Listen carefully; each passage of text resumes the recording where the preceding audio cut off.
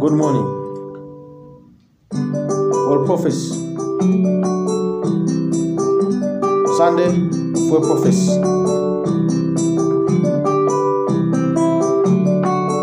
May 30, 2020.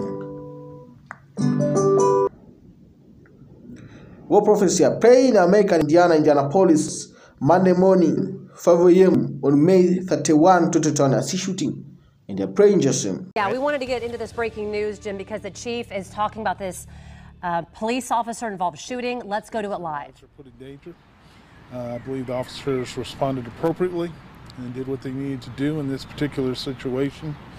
Our prayers, obviously, are with our officers always, but in this case with the other people that were involved, including the suspect. We hope that they will all recover.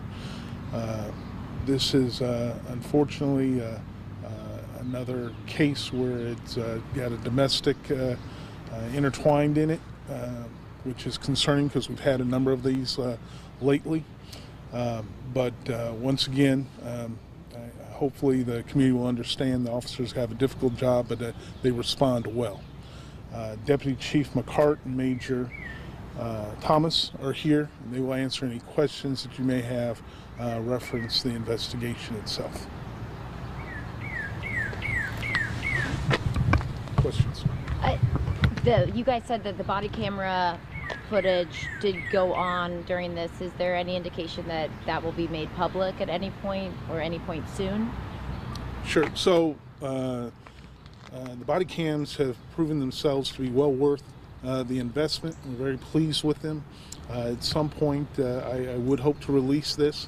There'll be discussions, obviously, with the prosecutor's office prior to those things happening, but that is the goal. The suspect, do you have any more, or the victim, I guess, too, in this case, any more information? We didn't know an age or anything like that. I believe he's 35. 35? Yes. Were there any children at the home at the time of the incident? All right, I wanted to just listen to this one answer.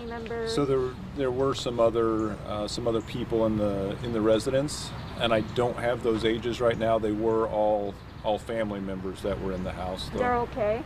They are all okay, and they were not. There was no small children in the home. I don't have the exact ages. Yeah, we wanted to just make sure that we could clarify again how many people were in that home, as IMPD was called out to this home this morning on Colorado for domestic dispute of some sort or domestic incident that was going on. There were family members inside the home. You heard the chief and the other officer there saying no young children. They also, before we could get to it, Jess, they said that there was a knife recovered from the scene as well. We know one man is in critical condition right now after being shot by police this morning.